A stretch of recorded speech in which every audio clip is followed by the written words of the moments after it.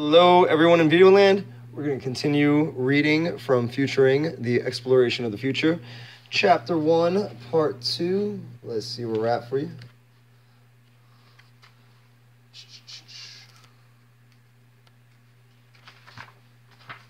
All right, so gaining power over the future. The fifth lesson of the great explorers is think long-term as well as short-term. For the great explorers, many years might pass between their first dream of landing an expedition and their return home. Columbus spent years traveling from city to city trying to get funding for his expedition across the Atlantic. During those years, he often had little to sustain him except his own vision of what could be accomplished. He faced one rejection after another before Queen Isabella finally provided the money. Foresight empowers us for future achievements, and foresight that expands well into the future can be especially empowering because we can do so much if we work for years towards a distinct goal. Over time, an acorn can grow into an oak, and an infant can grow into an adult human, but there is no way to do either overnight. On the other hand, near miracles can be accomplished if we have a long-term goal and keep working at it. And long-term does not have to mean 1,000 years from now. Extraordinary things can be achieved in a remarkably short time. Almost anything can be done in 20 years, asserts Earl C. Joseph, a systems scientist and thinker. His statement may seem like a wild exaggeration, but consider this. From the moment that President Franklin Roosevelt gave the order to build the first atomic bombs, it took only 4 years to do it, even though it had never been done before, and many experts insisted that the task was impossible. When President John F. Kennedy ordered NASA to put a man on the moon, it was done in only 8 years. In each case, the U.S. government decided to do something extraordinary that had never been done before. The goal was envisioned and judged feasible, desirable. Strategies and plans were carefully developed, and the project was executed through intense effort. Both projects required careful studies of technological capabilities, and the development of a clear vision, something important that might actually be achieved. After that, things were done that astounded the world. You don't have to be a government to achieve a remarkable feast. All you generally but you do generally need to think and work on it for a sustained period of time. This requires envisioning a goal that you are willing to work at for a long time to achieve. Alan Hald, a young Arizona banker, envisioned a new goal for himself in 1975 while attending the World Future Society Conference.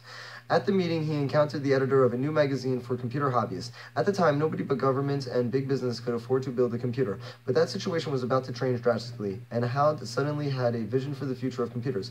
He returned to Arizona in a great excitement to talk with his partner about starting a business in computers. With that vision and lots of determination to realize it, their business, MicroAge, grew into America's largest microcomputer distributor, serving dealers around the world. Around the same time, Bill Gates and Paul Allen also developed a vision of the future of computers, which led them to business success.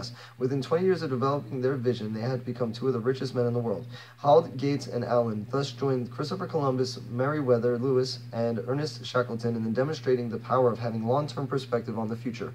If we are thinking long-term rather than short-term, we can be much more productive, and the eventual results of our efforts can be extraordinary.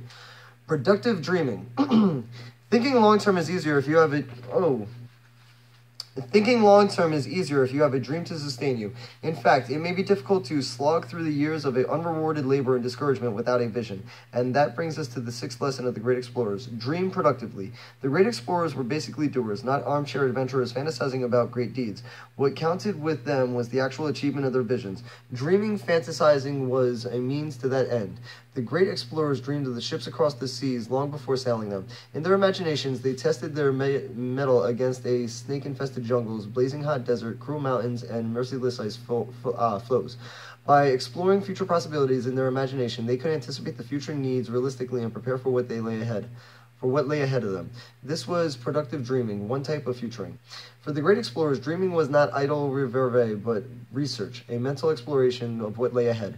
By fantasizing about future events, they could explore alternative goals and strategies, and thus develop a select worthwhile and achievable goals, as well as imaginative but realistic strategies for reaching the goals they selected. In productive dreaming, ends and means tend to be considered together. If you want to achieve something, you need a valid strategy for getting it. Likewise, if you cannot devise a reasonable strategy for getting to a certain goal, you probably should consider a different goal. Why choose to fail? The trick to dreaming is to not get lost in the idle reverie, but to think creatively about the future and what we can do to accomplish worthwhile goals. Once we have a valid and compelling vision of what we want to achieve and how it can be done, we can focus on converting the dream into reality. Setting out on our expedition. The seventh and last lesson of the great explorers is learn from your predecessors. The great explorers always wanted to learn from the previous expeditions in order to know how they mount their own and avoid the errors made by others. We can never succeed if we have to make every mistake for ourselves. For that reason, this book is about the future, puts heavy emphasis on what we can learn from the past. Now, here are the 7 lessons for the great explorers. Prepare for what you will face in the future. Anticipate future needs. Use poor information when necessary. Expect the unexpected. Think long-term as well as short-term. Dream productively. Learn from your predecessors. Why are these lessons so imperative at just this moment in history? Because as we will discover in the next chapter, we are poised on the edge of the great transformation that humanity has yet to face.